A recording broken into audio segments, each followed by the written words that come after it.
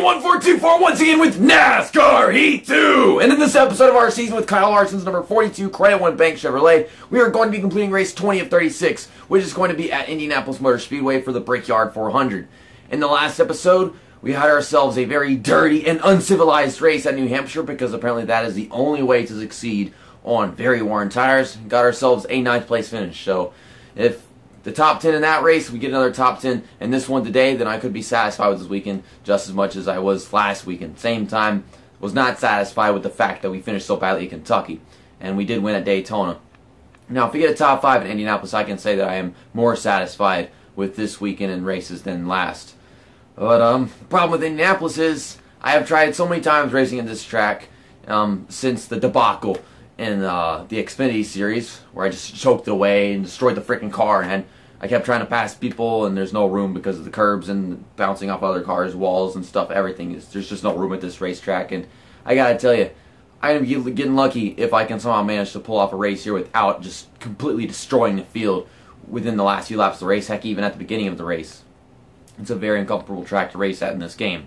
It's not the same kind of problems you get with the other NASCAR games. For the most part, in other NASCAR games, it just seems to be an actual challenging racetrack in terms of AI performance. But Martin Truex Jr. got a DNF yesterday at New Hampshire, and he's still in the points lead, though, but he is, I think, 9 points in front of Kyle Busch, still in second. Jimmy Johnson is in third, Joey Logano fourth. Matt Kenseth, he finished like 6 positions in front of me, I think, yesterday, and right now he is 21 points in front of me. And I keep trying to get into the top 5, and I will eventually if I can keep up this consistency that we got right now. Kevin Harvick, he won the race yesterday, but he is still in 7th place behind me, 28 points back, so I guess he hadn't been being very consistent before that race that he won just yesterday. But for all we know, Kevin Harvick could finish in front of me a few more times, and I'll wind up falling back again. But you know, there's the point standings if you want to look at some of that. And then you got the playoff standings right here. I'm still the driver with the most wins. Truex, Logano got 3, Johnson, Harvick, Keselowski with 2, and that was actually Harvick's 2nd win yesterday, of course. Before that, he was probably the best driver with just 1 win. So, let's go ahead and get to Indianapolis Motor Speedway. The reason why I'm racing the Credit One paint scheme is because, well, it's a special race, even though I disapprove of this race to begin with, and might as well use a special paint scheme. And I just kind of made a last-second decision at the end of the last video. This video is brought to you by Inception because I'm wearing a NASCAR Heat 2 shirt while playing NASCAR Heat 2. Therefore, a video of me playing NASCAR Heat 2 is brought to you by NASCAR Heat 2. It's Inception. It's crazy shit. But let's go out in qualifying. Hopefully we can get through turns 1 and 3 really well and just let off a little bit to handle turns 2 and 4 very well. For the most part, turn 3 is probably my weakest turn on this track, but hopefully I'm good right off the bat, I guess. I got a really good run off of turn 4, so really hyped to go out here and make the best lap I can. Just get on the brakes a little early for turn 1 so that we can get a really good run off. Yeah, if you go light into the corner, you can have really fast off. And then my car hits the outside wall. I didn't need that. Come on, turn, turn, turn. Okay, I might have let off a little too much for turn 2. Of course, I did hit the wall, which kind of upset my usual way of going in. So, I'm recording this at daytime because last time I didn't have enough time to record it at night, just after the previous race that we had on New Hampshire. I'm also recording this on Memorial Day, by the way. Yeah, I don't have work today, so I could just spend all day recording videos. I'd rather be recording videos regardless of the fact it's more difficult than going to work and doing what I usually do there. Seemed like a decent lap. What do we get? 27. I'll take that. That's in the top 30 on the inside and everything. I think I like this more than starting 20th place at New Hampshire just because New Hampshire, it's on the outside and that track doesn't suit the outside line very much. When I just saw Joey Logano's on the pole, so I could possibly find myself not being the only driver with 4 wins after this race. Hopefully that's not true. Where is Matt Kenseth? Matt Kenseth's going to be starting in 14th. There's Kevin Harvick in 12th. Just looking at our contenders to see how they're going to be doing in this race. Of course, there's not that much passing at this track, but knowing AI, they could probably move their way to the field if they have to. Let's give it everything we got. Let's try to not make any stupid moves at the beginning of the race. We take our time because, golly, you go too hard into a corner, you touch the bite, everything goes to crap. Got to worry about them curbs and apron and whatever, but going to turn 1, get underneath Eric Jones. 5-lap first stage. Dive underneath 17 of Ricky Stenhouse and Chris Buescher, because I know that they've slowed down a little early for turn 2 on the restarts and such. From my experience, I got a lot of practice in quick racing, like I said in the video, right? Okay, we're going to make it a little bit 3 wide going to turn 3. Got to hit the brakes a little early to keep sticking down here, but the car just didn't want to. We're just not going to have Eric Jones pass us, so it was a good pass for Allmendinger for the most part. I'm trying to stay at the bottom. This car's fighting me. We'll have draft down the stretch. Made a lot of progress in the first lap. My car won't stop zigzagging. By default, the car turns to the right in front stretch of this track. I don't know why it does that, but it's really annoying. Okay, we're not going to make it 3 wide into turn 1. Can't decide whenever I'm going to start turning, because I feel like if I start turning at a certain time, it'll hit the apron or whatever. But if I don't start turning in time, I'll go hitting into people and getting tied. It's kind of like one or the other. I'm better off getting tied and sliding up into somebody in turn 1 than I am touching the apron than making a huge wreck. Got a really big run down the back stretch right here. Also, whenever I hit the brakes, the car turns right, as if it doesn't do that enough on its own before I get to the corner. It's just kind of enhanced whenever I hit the brakes and the car starts turning to the right. It's so weird. He's really starting to space out, which is good. Almirola's not going anywhere, and I'm trying to get a run on him and pass him. I'm stuck right behind him, to be honest. Like I said, take my time. Don't be making it 3 wide because someone's being difficult with me. We're going to get Trevor Bayne going into turn 2 right here. Almirola, you're going way too slow for me, man. Like, get out of the way. Actually, take a run on the outside of Almirola right here. I'm going to dive underneath McMurray before we get to turn 3. And we're going to have some room going to turn 3, no worries. Whoa, Ryan Blaney. I think he's trying to block. I mean, I was not nearly close enough to make that pass to begin with, but this time about we got 2 laps to go in the first stage. And things are spread out in the 10s to 20s, I suppose, but up there the top 10 seems to be all grouped together. I don't know how many of these guys will be able to get past. We're going to fly past Ryan Blaney down the front stretch, lots of momentum. Got a lot of room. I have the track all to myself after passing him, so we get a really great turn 1. Do not want to be on the outside of Casey Kane going to turn 2, though. Just let off, dive back down to the bottom. Casey Kane is checking up. Oh my god, I dumped Casey Kane. I am such a piece of shit. I wasn't trying to do that. I saw him check up, and next thing I know, he's spinning. I wasn't expecting him to start spinning, but I knew I was going to rear end him because he checked up. I'm sorry. I made a mistake.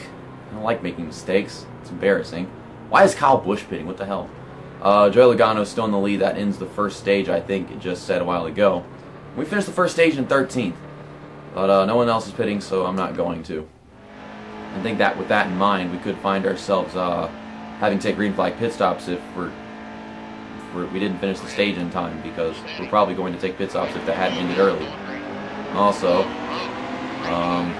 starting on the outside of that restart, but I'm just going to put myself right in front of Ryan Blaney, waiting for Kevin Harvick to clear me so that we can find ourselves at the bottom. I'm sincerely sorry to Casey Kane. I wasn't expecting him to check up, but I think it's all me to just ask for him and dump him at the same time. I don't understand how. I don't feel like I was putting that much pressure on the back of his car. Like, were we really that hooked up? I don't know. Oh my god. Okay, we're going to have to make a 3 wide going to turn 3 if we want to get anywhere right now. Let's just stay at the bottom and turn. I'm trying. The car don't want to. I slow down a good bunch, but it just didn't happen. Damn it, Chase Elliott didn't clear me, and now I'm losing a ton of ground.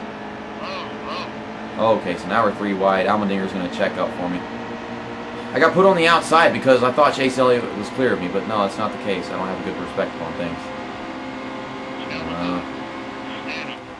I'm going to throw it into turn 1 right here. Please stay at the bottom for once, car. Please, please, please. Oh my god, Jim McMurray's front end is all bashed up. That was my teammate. He won the first stage of the New Hampshire race. This car is getting really tight. It can't handle tire wear. We're in 14th. I mean, we haven't really fallen back that much since the start of the second stage. At the same time, we could be in the top 10 right now if this damn car would turn in turn 3, as well as turn 1. It's having problems in there as well. Too fast in turn 3 this time, but got time to get back down. This car is just not handling this racetrack on tire wear. I mean, I'm slowing down so much more than usual, but it's still, it can't hold the bottom long enough for me to not lose the inside off the corner, and whenever that happens, I get stuck on the outside of somebody, and the whole turn 4 or turn 2 will be horrible. Turn 2 I haven't had to deal with that much, to be honest. Okay, braking really early. Danica Patrick is just going to thread them. Oh my god, Danica Patrick, you are a fucking goddess. That was beautiful. That is, she never did something that awesome in her entire fucking career, like, I'm just saying. And now, I'm trying to get back around her. But, damn, she threaded the needle into turn 1 at Indianapolis and made it work. What if racing helped me? I don't understand this game anymore. That's very unrealistic. She would not do that. Danica Patrick can't do that. She's physically incapable for reasons unknown. I'm pretty sure we're having green flag pit stops. Never bothered looking at it, but 3 laps on fuel. Right side tires are freaking dead. I noticed that. Danica Patrick is starting to hold me up. I'm starting to notice. Just hold the brakes. Get a good entry to turn 1. I can't pass Danica Patrick. This is annoying. I'm trying to make the pass so freaking hard that instead I'm getting passed instead. Trevor Bayne, you fucking moron. And you're getting everybody wrecked my race car because of Trevor Bayne. But that's gonna end stage 2 early. Would y'all stop crashing into me, please? Trevor Bayne got underneath me and then he wanted to pinch me into Danica Patrick. That's nothing. That ain't nothing to do with me. But we're finally gonna take our first pits out of the race. So yeah, no green flag pit stops. Those aren't possible. 2 cans of fuel, 4 tires. We'll repair that damage because that will affect me if I don't fix it. I'm gonna drop the front tire pressures down a bit because this car does not want to turn going into the corners. We lost 1 position, so I guess that means someone behind us. It might have been Kyle Busch because Kyle Busch, he did pit under that first caution. So, it's the beginning of the final stage. I'm assuming Joey Logano won the second stage as well, because we ain't got that much passing here. At least for the AI themselves. They take advantage of me, and whenever they get the opportunity, they also crashing into me and shit. Almost didn't take in the opportunity to go past Daniel Suarez, pushing these guys on the track because my car can't turn off at 2. Okay, get some momentum, car. Let's get past Suarez. We're keeping it right around the top 15 area, so that's good. Focus on my entry to turn 3 and turn 1 from this point on because it's really dragging me down at this point, especially on tire wear. But right now we got the fresh tires, so it shouldn't be too difficult for me. All that matters is I keep the bottom just a little bit, not so much being that fast into the corners, because once you come off the corner, you go down a stretch, you get a lot of momentum going. Okay, here we go. No, Kurt Busch, you don't. Oh my god, Kevin Harvick is losing momentum in the middle lane. That's a bad place for that to happen. I'm working on it. Oh wow, I'm barely touching that apron. Not much, but I was. Trying not to make any overly aggressive moves. I want to make it into this race if that's possible, to be honest. I'm opting out of making it 3 wide right here. And Kurt Busch is flying around me on the outside. Maybe I should have tried making it 3 wide. I don't know anymore. Wow, Keselowski pulls up right in front. We're going to bump into Kurt Busch. I'm trying to make up some positions here now, to be honest. Kurt Busch has got to run on the outside. And waiting to get clear of Brad Keselowski. Basically just trade positions. Come on, move it, JC. Run Kurt Busch up the freaking track. Keselowski's still right behind me. Working on it. If I just take a good corner, we can get a run down the front stretch, or the back stretch, whatever. I need to get runs off these corners apparently because we're racing the leaders and they're obviously being more aggressive than everybody was at the back.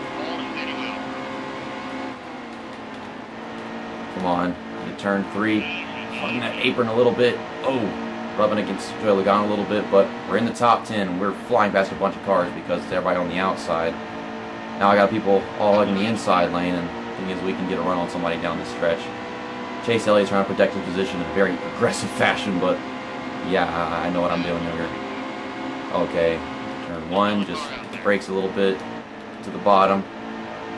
I'm losing a little grip. Here comes Kurt Busch behind me. No, you don't. Damn it, Kurt Busch. God fucking damn it. That was my fault. Oh, you get your nose underneath me and then we're all fucked. I'm salty. It could have been worse. It really could have been worse. But the damn car didn't want to finish the pass on Chase Elliott, and Kurt Busch got a massive run underneath because it was better entry to the corner. I am driving off the frickin' track and not paying attention apparently. And now I'm back in the top 15 again, and that's it. Chase Elliott has fallen back a ton since the start of this race. We've still got a lot of time left. This guy's going down pit road. That is Casey Kane. I mean, I did like kill Casey Kane earlier on accident, so maybe that's why, I don't know. They're all running single file right now. So I get on someone's inside, it's easy to pass them because we ain't going 3 wide all the freaking time, but we still got time to make a good finish out of this race. Damn it, stupid fucking aprons in this trashy ass game. Same goes for that bullcrap other game we're playing in NASCAR Daytona with them aprons. And NASCAR 06, and NASCAR 07, and NASCAR Evolution, all them freaking aprons, man. You can't just touch it like a real race car driver and damn thing don't get offended. We're in 10th place. I didn't pass anybody. I mean, I passed Casey Kane a while ago, but that gave us 12th place. What the? Truex had to go down pit road, so he assaulted everybody. This is getting scary, man.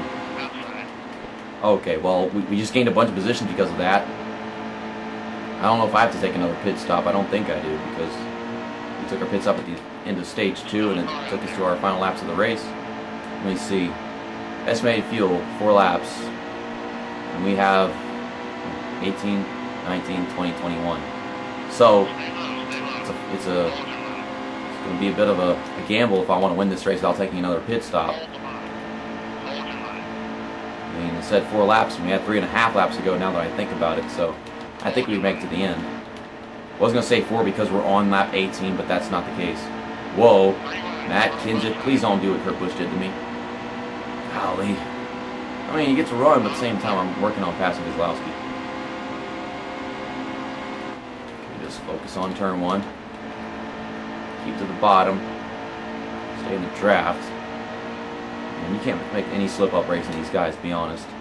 Whoever's in the lead right now has probably just got this all locked up because he wasn't involved in Truex's the holocaust of a situation in our pit road. Okay, we got to run down the back stretch with Ryan Newman in 2nd place. That's cool. Wow, he had the outside. He gets all loose in there. He knew I'm waiting to make a pass. Golly, it takes a whole freaking lap just to pass somebody at this track with these AI. That is not the case online. You get underneath somebody, they have to give it to you because they can't compete with that being out of the groove. Ryan Newman, will you decide a line so that one of us can just not be side by side anymore? Like, Oh, loose into turn 1. I've been trying to pass Brad Keselowski for 2 laps now. Maybe 3 laps, I don't know. Would you fuck off?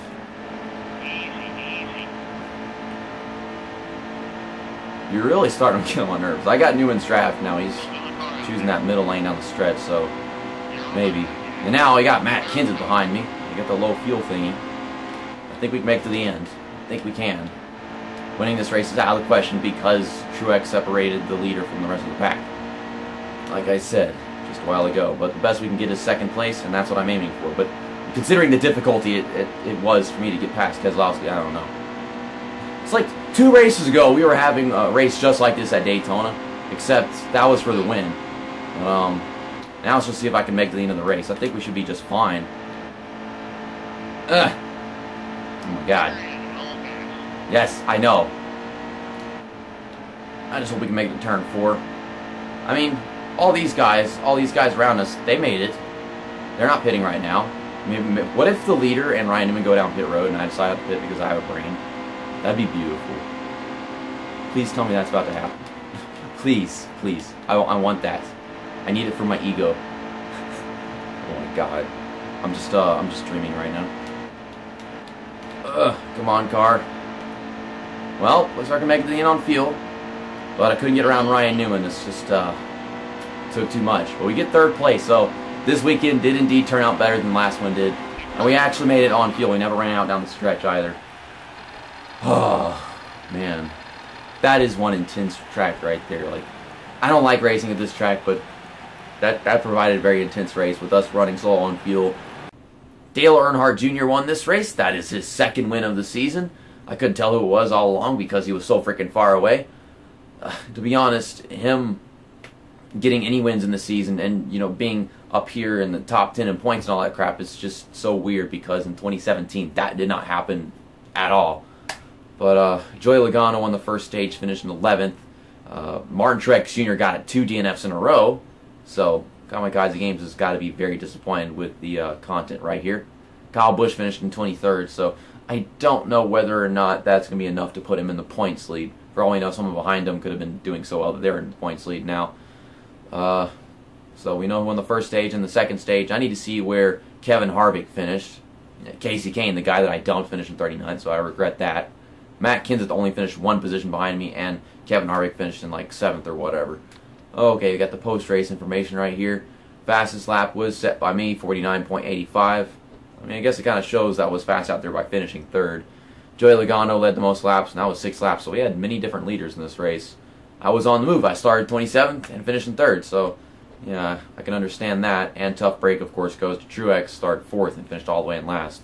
Next weekend, I'm going to attempt to redeem myself at Pocono Raceway whenever we go to the Pennsylvania 400, the second Pocono race, race 21 of 36. And we're going to be using the Credit One bank paint scheme again, back to back, just because apparently this car is giving me some really good luck. I thought it was bad luck at Atlanta, but no, I raced this car in this video and wear this kiss-ass t-shirt for the video game and pleading to the 704 Games gods, and we get a 3rd place finish. Granted, it was probably cheese with all them stupid nonsense people heading down pit road and Truex breaking down and then holocausting the hell out of the freaking pack, but I don't know. Holocausting is a verb now, apparently. Also next week we have Watkins Glen, the I Love New York 355 at the Glen, and that's race 22 of 36, the road course, so I can set my hopes high for that one. With all them checking up in the S section uphill at the beginning of the track, I think it's possible for us to go out there and win that.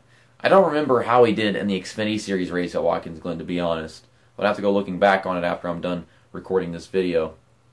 But hopefully next weekend we get a top 5 at Pocono as redemption and a win at Watkins Glen. I kind of wouldn't accept anything less.